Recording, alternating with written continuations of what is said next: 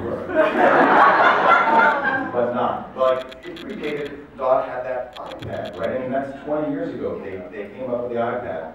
Also, the GameCube in ReBoot predated the actual GameCube.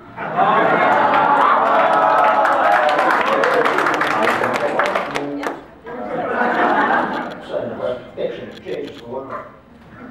Question, one more time. Anyone? Yes, sir. Yeah. One of my favorite things as a kid was going home, seeing the new games, and just seeing all the different references that would be like pop into it, from House of the Dead to Turok to then the Austin Powers in the later episodes. I'm just wondering how much of just was left on the cutting room floor just because there was so much. There must have been some that didn't make it through the screening process. Like just ideas for games that you could implement in the ReBoot episodes. I remember, you know, I was a little disappointed when we did it that they couldn't use real games. You know what I mean? Because I was like, it'd be a great time, but I think there was too much legality involved in all that stuff. But the spoofing, you can get away with spoofing something, satire, right? So they did a lot of satire. Remember that was in the last movie with Frosty. Yeah, that was like. Yeah, and the creators of the show are all British. So I think they really appreciated they kind of taking the piss out of the Austin Powers.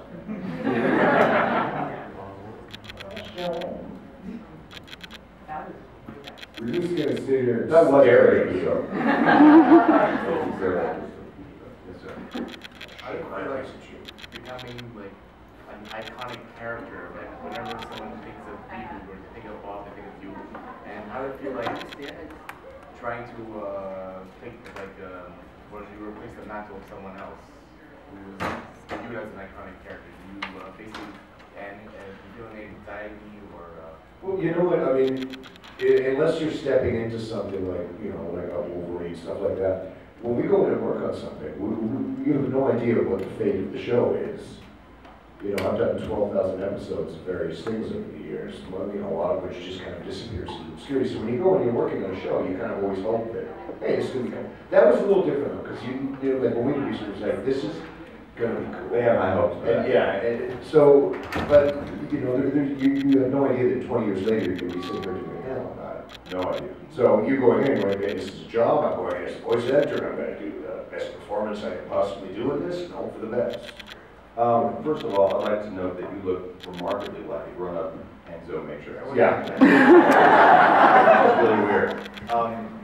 So I originated the role of Bob, so I wasn't going into someone else's shoes. But I had the experience of doing the Johnny Quest show where I had to do a classic character, which was Haji. And originally he had been 7 years old in the original show, and I did it when he was about 17. And I remember I actually took it kind of seriously in the sense that, this is getting pretty deep here actually. There weren't a lot of people of color represented, especially of South Asian or East Indian descent on television. And I didn't want to do an absolute accent for him to make him kind of buffoonish. So I wanted to make him give him more respect to that culture. I am not of Indian descent, but I wanted to do a more respectful voice for that. So I took it very seriously because those kids, little Indian kids, didn't see themselves on television too much. And I wanted to do it properly. Yeah. Yes. No applause necessary, it's just as it is. What is the most extreme fan experience you've ever had? So a fan that just came up to you and just made you this is too much and you could back away slowly. So in other words, the daily occurrence of life. Well, I ended up in traction for 4.5 months. From Blob's Gone Wrong. And that was my own fault because because people were, people go to the phrase, "Can I glomp you?" I'm like, so I did opening sermons on. If you ask permission, it's not a glomp. And we're Canadians, so we don't do that because we're way too polite. But down there, those people are insane. A glomp is an unexpected broadside hug, essentially. So I was sitting there and I was down to something and I was talking to people and all of a sudden, there's like this. There are some non-diminutive persons in certain parts of the contiguous United States of America. Wham! Nailed me from about 3/4 behind, hit me high, whoa, wrapped their arms around my neck and then fell back. And you know, all you can do is like, that's right, you know, sit there, it's like, oh, it's so fucking Irish. And I was out, like my legs were not moving, it was interesting. And then, okay, I have to tell you the leg story too. Because it's lovely, because it's all about dissing the hygiene and personal habits of our American artists. It's gotten better now. But there was a time, certainly in some of the deeper parts of the Deep South, where we'll say that dental hygiene is thought of as more as kind of a guideline than a rule. I've met these beautiful, scintillating, wonderful, intelligent people, and then the mouth opens up, you're like, sweet baby Jesus. Life is great, and that kind of stuff. So I was standing again, talking with this gal came running out of the crowd, and look at me.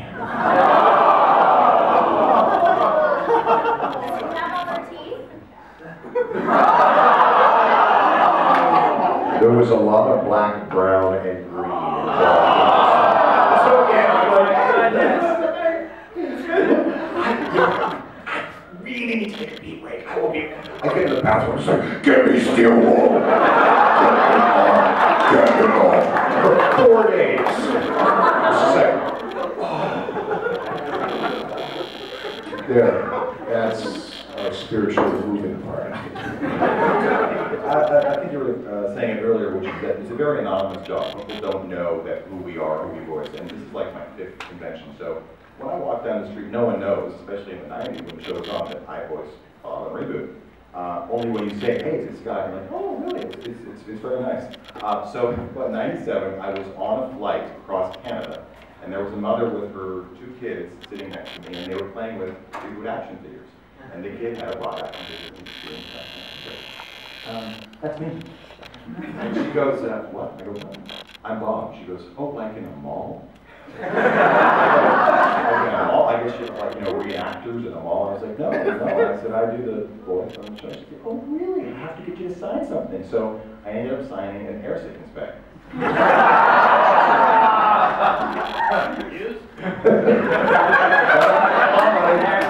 I said nothing about my talent, I understand. I was not sorry. Yeah, people don't. I remember going to I was in a mall, someplace, and I was with my nephew at the time, who was quite, we're going through this. Here's the wall of, the little plastic Scott wall. And they had a bunch of the Beast Wars collectible action figures up on the wall. And there was a guy, obviously he was kind of a father or something, and they were going through all this stuff. And I was just talking to Tyler, we were goofing around, and I had, threw out like a little monologue or a little bit of, yeah, I know, rat trap down about wasp and so forth. And the guy turns and he's like, oh, yeah, that wasn't bad. And so he goes on to his thing, and I'm going, dude, that's awesome. And I just go, tell him. I'm like, A, he's not going to believe me, and B, I'm going to make him look like a dick in front of his kids. But it's like, let's go to better after that. Yeah, it's like, go ahead. I do a lot of voice work in video games, and there's a couple of big ones coming up. When you sit there and kids in the game, because I also play like crazy. You're the worst fucking DPS ever, you totally suck.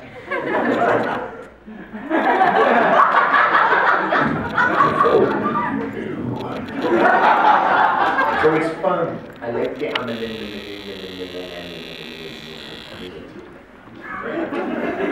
Yes, sir. Hello, gentlemen. Sorry, with a question to ask. I'm not so sure if you're aware, but I got into not the show through the conventional means of watching the show, but actually it was on an IMAX motion simulator ride called ReBoot the Ride.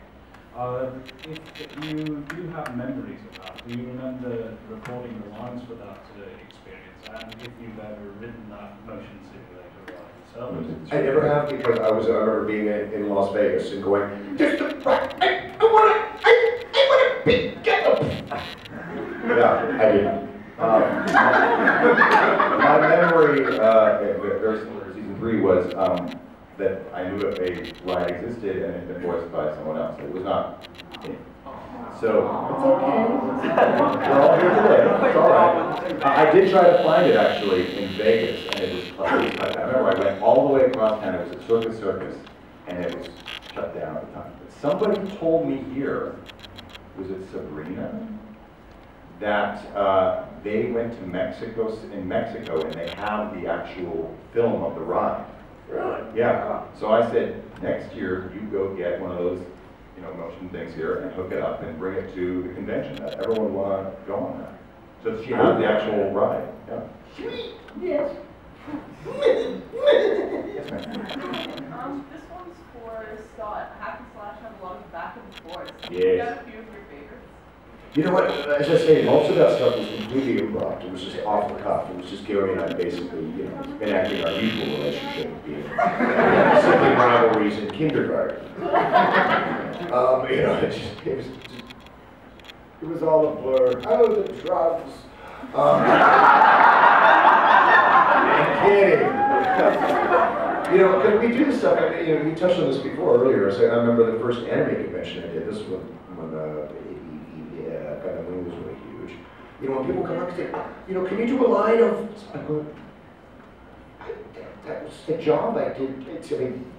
God knows it's busy enough in here without memorizing every single line of dialogue I've ever done. I now have a bunch of quotes that I can say at conventions because kind people like you wrote me out a list.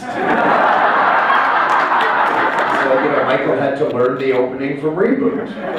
Actually, they know it, I don't know. Exactly. You just start it and then just follow the But Gary and I had so much fun with it. I said this earlier, they would just let us go crazy. It was just like, you push the button, I'm not going to push the button. I was like, oh, it's mega. And we just goofed. I remember the song, that whole, them bones, that got very strange and surreal at the end. Why are we singing this? And honestly, I think that was a reference to a very, very, very, very, very early Warner Brothers cartoon. This whole trial with the inner and hell. It was strange. The great thing is that, like I said, we've known each other a long time. And there were, at that time, 20 years ago, there was a select, I would say 15, 20 people who were doing the majority of the animation voiceover in Vancouver. Gary Shaw, who was my first job ever, was Barbie and the Rockers. I voiced Ken with him. He was in it. And he was in almost every show I did at the time. Oh yeah, every show. But you guys were really good friends, and for you to improvise together, doing hack and slash was fun. I mean, Gary is one of the funniest people in the studio ever. Yeah. You're Wolverine. Not so much a question. Just one thing. During the entire, the first couple of seasons of ReBoot, you guys made me feel very guilty about playing video games. I apologize to your parents about the homework, and I'm sorry about the video game. Remind me, people, when I sign the books, people want me to write "Stay Frosty." Remember, stay Frosty. Like you say, you do these lines, you never think about it again. We're like, remember when you said "Stay Frosty"? I'm like, how I do? And they told me later that when they originally conceived Bob, he was going to be kind of an action hero a la Michael Biehn in Aliens. Right. They said that when I kind of started doing it, they're like, it's quite funny that this guy is kind of cheesy, trying to be cool. So they started writing to me doing this, and I think Stay Frosty was one of the lines that gave them that idea. Yes, sir. Just a sort of question. I mean, earlier you noted there that there's a lot of celebrities as such getting into it in voice acting stateside. How frustrating is it when you see roles either recast for a name, quote unquote, as such? I mean, and how do you deal with that when that happens? Well, first off, say that celebrity is a very loose term. It is. Okay. Which is, and somebody who was ever on a show ever once is a celebrity. Yeah. So, I mean, when it's a movie star for an animated movie, I understand that. They're spending hundreds of millions to produce. They want to be named on the box. Yeah. Or video on demand, or on the marquee. But when it comes to, like, smaller things, I think it's a shame that the average rank and file actor, if I can use that term, doesn't get to work as much anymore because some, TV star thinks it'd be fun to do a show for their kids. Because it's a business as well. People are trying to make a living. Yeah. With the big budget, with the exception of Pixar, who I think always casts brilliantly, because they cast the right person. You know, they find an actor that really is good at it. Not that I'm speaking from personal experience at all, because what we do is quite specific. It's not, I mean, you can take very talented actors, and they're just lost at sea in the studio. They don't know how to create characters the way that we do.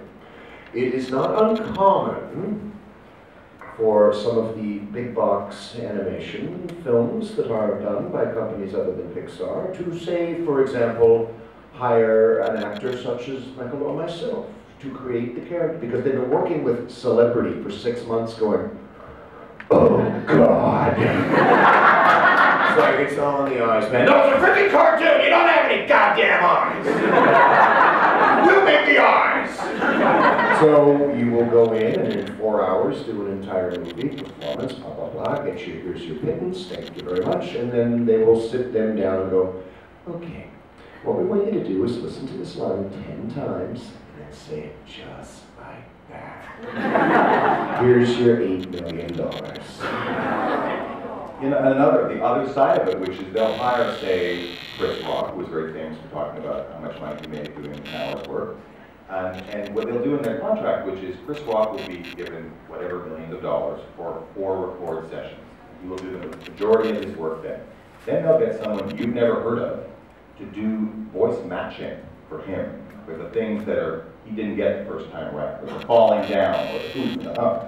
And that's another thing that I do, a lot of voice matching. I've probably been the voice of many of your favorite actors on camera when they can't get them for an ADR session. I do that as well. Back there. I've got a question. Can the two of you do Piccolo meets Bob? Question? You want us to do Piccolo meets Bob? This is going to be funny as hell. Get your cameras out. This is going to be good comedy.